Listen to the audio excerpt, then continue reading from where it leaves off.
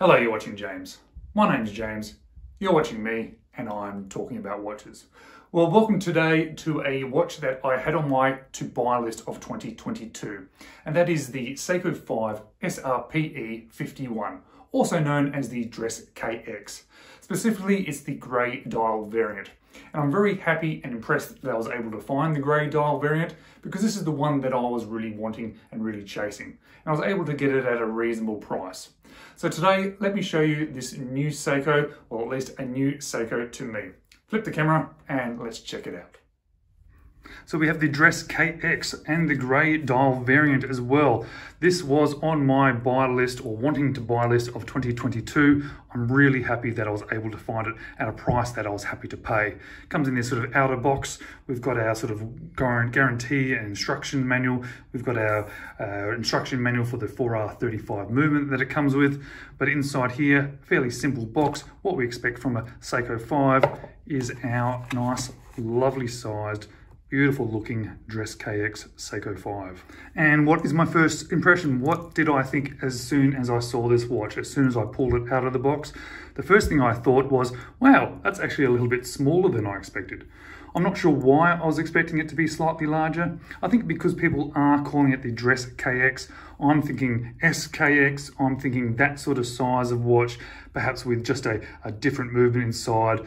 Obviously non-screw down crown, different look, no bezel. But for some reason, even though I knew the size and dimensions of this watch, I was expecting it to be a little bit bigger. Now, this is not a negative. This is not a bad thing about this watch. I think this is a beautifully sized watch. And now I really sort of more understand why they're saying DressKx. They're talking about the KX because of the case shape and the general look and feel of it. Looks and reminds you a little bit of the SKX, but it's a DressKx. Dress being the size, the dimensions, how it looks on your wrist, and the sort of the general aesthetics of it, so that it is a little bit more dressier, certainly more dressier than an SKX. And look at that beautiful sunburst grey dial. I really wanted this grey dial variant. There are a number of different dial colours itself, but this is the one that I was chasing. And let's just have a look. It certainly is reminiscent from a case shape of that SKX. And just have a look at this. Have a look at that transition from the brushing on the top of that case through to the polishing there. There isn't a soft transition. There's more of a bit of a ridge. Let's see if I can grab it. There we go. Do you see that? There's a little ridge there. And you know what that reminds me of? That reminds me a lot of the Seiko Sub 033, where on the case, it actually has that little step down. Now, it's not exactly the same as that. It is not as pronounced, but it is definitely there. It's not just a quick transition. There is sort of a concave section there when it transitions. You can feel it when you put your nail in there. There's actually a little bit of a transition. It's quite nice. It gives the watch just a little bit more character as well. It's beautiful. It's lovely. And sort of as expected, not screw down, but having the 4R movement in there, we have hand winding, and of course we have hacking. Everything about the dial is fairly simple. It's very much what you sort of expect from an aesthetic look. Nice sort of simple bezel, and we have exactly what we expect from a bracelet. This is exactly what they are bringing out now with all the Seiko 5 range bracelets. Certainly a lot better than they used to be many years ago, but we still have hollow end links. They are a folded metal links, you know, they're not that sort of rolled metal that they used to have. They now, as you can see, that crease, it's just, to me, it's like a sandwich piece of metal that they've folded over in half and then put the hole through for the link there. Even though it looks like it's 3-piece, of course, it's only a one solid link. We have split pins in there, and as we always expect with Seiko, it's a folded as well as a pressed clasp there.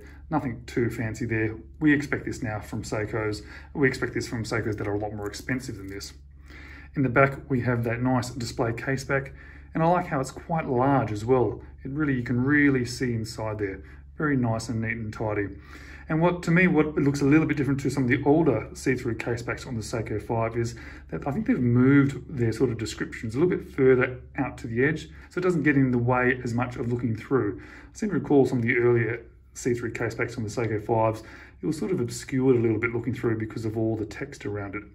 Also, they've got a signed rotor on there with the new Seiko 5 logo. That's very nice to see.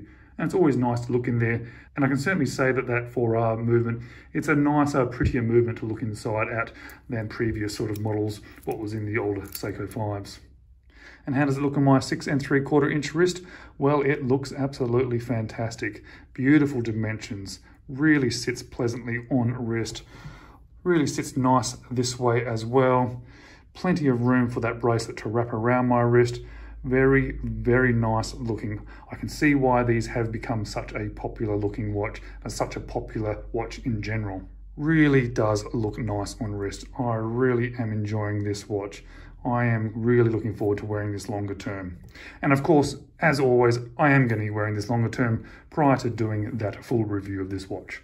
So in about 4 to 6 weeks, I'll put together that review, and I hope to see you in that video as well as some of my others. Thank you very much for watching.